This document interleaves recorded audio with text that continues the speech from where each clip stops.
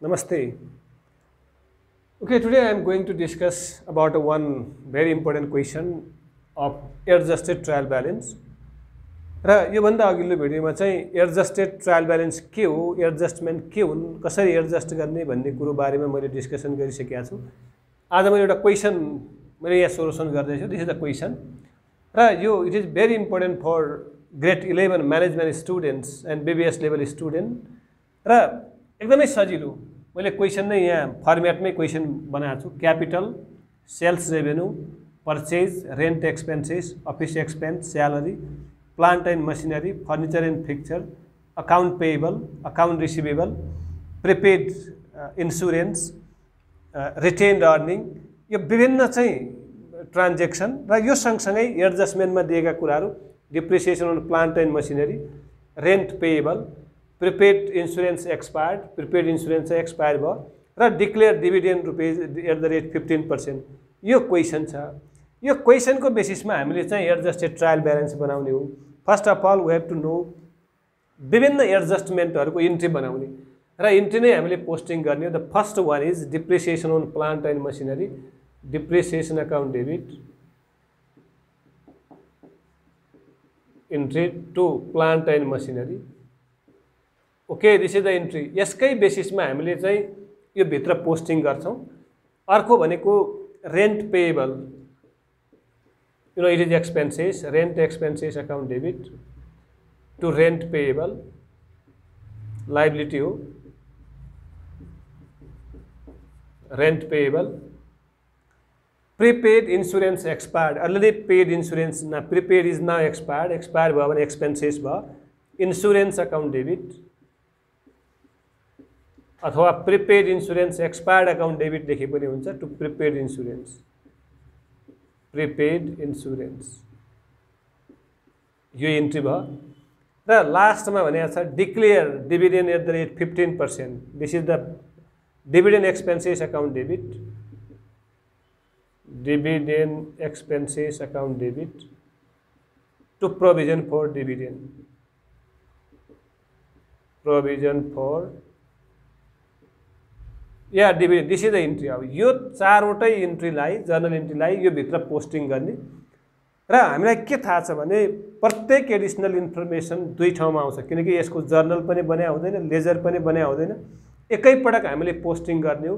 Posting गर्दाखेरि अब यो चारवटा एडजस्टमेन्ट, यो एडजस्टमेन्ट भन्ने कोलम छ, यसमा पनि डेबिट क्रेडिट यो चाहिँ हाम्रो यो रोभित्र, अनि त्यसपछि एडजस्टेड ट्रायल ब्यालेन्स पनि डेबिट एन्ड क्रेडिट र एडजस्टेड ट्रायल ब्यालेन्स भनेको अनएडजस्टेड प्लस माइनस एडजस्टमेन्ट गर्यो भने यो आउँछ। यसको बारेमा योभन्दा अघिल्लो भिडियोमा मैले एकदमै डिस्कसन गरेको छु। विद्यार्थी भाइ बहिनीहरूलाई कन्फ्युजन भयो भने अघिल्लो भिडियो हेर्नु होला। सो योभन्दा बाहेक, यो चारवटा भन्दा बाहेक पहिला जस्ताको त्यस्तै सार्ने हामीले, कुनै गाह्रो माथि सिरियली जाउँ। एडजस्टमेन्टमा दिएको छ भने त्यहाँनिर हामी अट्किने, वेट गर्ने र वी हेभ टु एडजस्ट, नभए जस्ताको त्यस्तै सार्ने। यहाँ दिएको छैन, यहाँ आउँदैन। सो क्यापिटल क्रेडिट एडजस्टेडको पनि क्रेडिटमै लेख्ने 2,50,000। अनि सेल्स रेभेन्यू नो एडजस्टमेन्ट, एडजस्टमेन्टमा छैन, क्रेडिटमै लेख्ने 4 lakh लेखिहाल्ने। Similarly purchase no adjustment, पर्चेजको adjustment छैन, जहाँ छ त्यही लेख्ने, डेबिटमा छ डेबिटमा लेख्यो 3 लाख। अब एडजस्ट रेन्ट एक्सपेन्सेसको इन्ट्री आयो है। यहाँ रेन्ट एक्सपेन्सेस, यहाँ रेन्ट पेएबल छ, यहाँनिर 75,000। The entry of this one is be नम्बरमा rent account debit to rent payable, rent डेबिटमा छ, यहाँ पनि जर्नल इन्ट्रीमा डेबिटमै आयो र एडजस्टमेन्टमा हामीले डेबिटमै लेख्ने, द्याट इज 15,000। त्यही रोमा हामी डेबिटमै लेखौँ है। एडजस्टमेन्टको डेबिटमा किन लेख्यौँ? Rent is debit because of expenses, we know all the expenses are debited. र इम्पोर्टेन्ट थिङ इज द्याट डेबिटमा अनएडजस्टेडमा छ र एडजस्टमेन्टको पनि डेबिटै भयो भने डेबिट डेबिट प्लस हुन्छ। भनेको मतलब यो वर्षको हाम्रो टोटल रेन्ट चाहिँ 75 प्लस 15 19,000 छ, लेख्न डेबिटमै लेख्ने, 19,000 जोडेर लेख्ने। या इट इज द इम्पोर्टेन्ट हुन है। अब यसको डबल इफेक्ट हुन्छ, किनकि एउटा रेन्ट अर्को रेन्ट पेएबल भयो भने पेएबल आर द लाइबिलिटिज, यहाँ तल हामीले ठ्याक्कै त्यही रोमा माथि डेबिट लेखेका छौँ भने मुनि क्रेडिट लेख्ने, because rent outstanding is liability, credit छ भने यतापट्टि एडजस्टेडको पनि क्रेडिटमा लेख्ने। दुई ठाउँमा आयो है, यहाँ डेबिट यहाँ क्रेडिट। अलवेज थिङ्क माथि डेबिट भयो भने मुनि क्रेडिट, माथि क्रेडिट भयो भने मुनि डेबिट। Very simple rule. त्यसपछि अब अफिस एक्सपेन्सेस केही पनि दिएको छैन है, नो अफिस एक्सपेन्स, जस्ताको त्यस्तै साथ दिने। Office expense 15,000 and salary no, कुनै एडजस्टमेन्टमा छैन, त्यो पनि जस्ताको त्यस्तै साथ दिने 20,000। And then plant and machinery, yeah we have given depreciation on plant and machinery. जुनसुकै एसेट्समा furniture, fixture, land, building, plant, machinery, कुनै पनि एसेट्स डिप्रिसिएट भयो भने entry depreciation account debit to कुन एसेट्स डिप्रिसिएट भयो क्रेडिट हुन्छ। अब यहाँ हेर्नुहोस् है, यहाँ माथि प्लान्ट एन्ड मसिनरी छ, यहाँ प्लान्ट मसिनरी के भयो क्रेडिट भयो। कति छ रेट 20%, भनेको 2 लाखको 20% कति हुन्छ 40,000 हुन्छ। 40,000 डिप्रिसिएट भयो हाम्रो। This 40,000 is debit and 40,000 credit.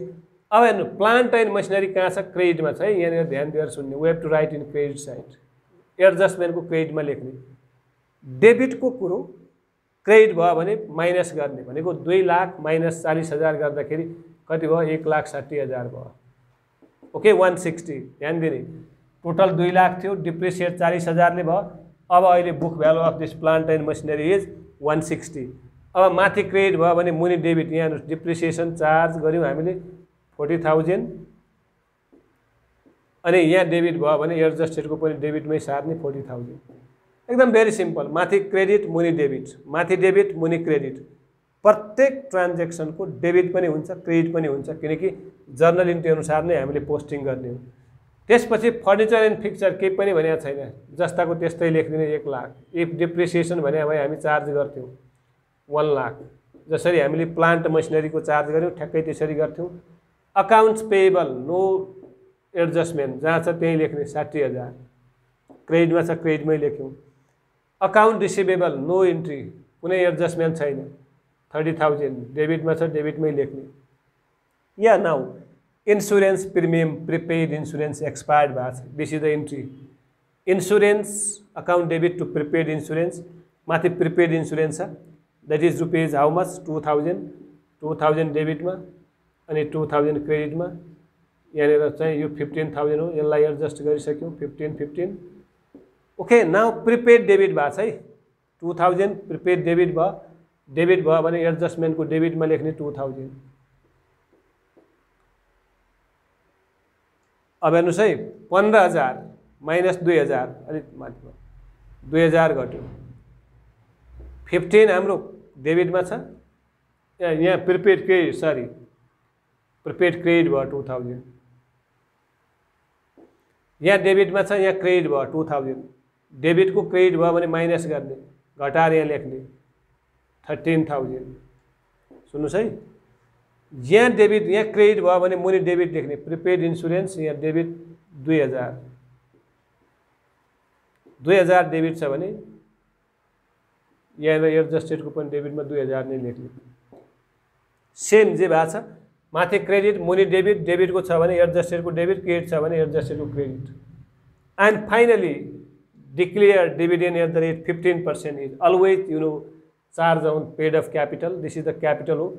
2,50,000 को 15% कति हुन्छ, that is the entry is dividend expenses account debit to provision for dividend. यो भनेको माथि छैन भने मुनि नै debit, because expenses are debited and liabilities credit, debit and credit भयो।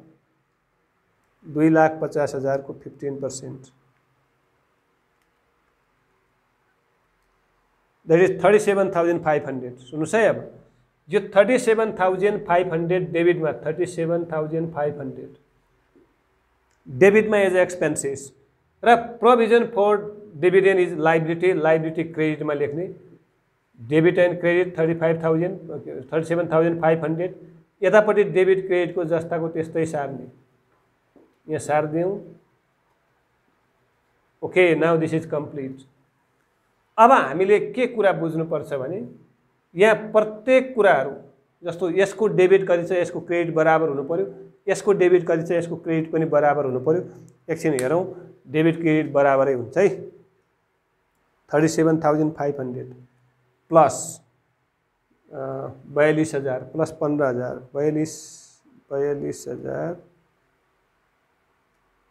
Plus 15,000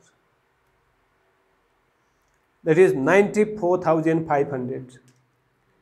It is 94,500.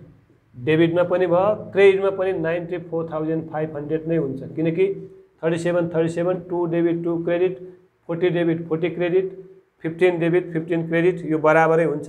Then we have to some this one again. 6,50,000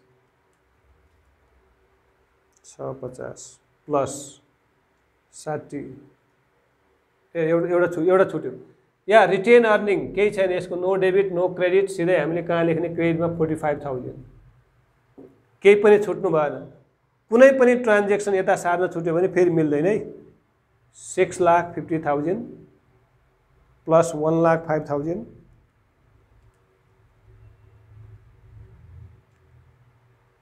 plus 15,000 plus 37,500. Yeah, this is 8,07,500. 8,07,500. 8,7,500 credit, 8,07,500. यो बराबरै हुनुपर्छ है, 100% बराबर हुनुपर्छ. Yeah, this is we call adjusted trial balance. प्रत्येक additional इन्फर्मेसनमा दिएको कुरो डेबिटमा पनि आउँछ, क्रेडिटमा पनि आउँछ, एकदमै सजिलो. But without journal इन्ट्रिज we can not make this adjusted trial balance. Yeah there are different steps. On the basis of journal we can make laser, on the basis of laser we can make trial balance. These are the laser balances, adjustment are given and all the additional information को double effect हुन्छ, debit पनि हुन्छ, credit पनि हुन्छ. त्यसैले सम्पूर्ण विद्यार्थी भाइ बहिनीहरूलाई मेरो सजेसन के हो भने, first of all you have to understand journal इन्ट्रिज, different rules of debit and credit. यो पनि मैले मेरो युट्युब च्यानलमा राखिसकेको छु. योभन्दा अघिल्लो भिडियोमा सम्पूर्ण विद्यार्थी भाइ बहिनीहरूले विभिन्न मेरो युट्युब च्यानलहरू कर्मैसित हेर्नुभयो भने पक्कै पनि केही कन्फ्युज हुने छैन. सो हेरिदिनु होला, सुनिदिनु होला, लाइक गरिदिनु होला, सब्सक्राइब गरिदिनु होला र कन्स्ट्रक्टिभ कमेन्ट पनि, फिडब्याक पनि दिनु होला. Thank you very much.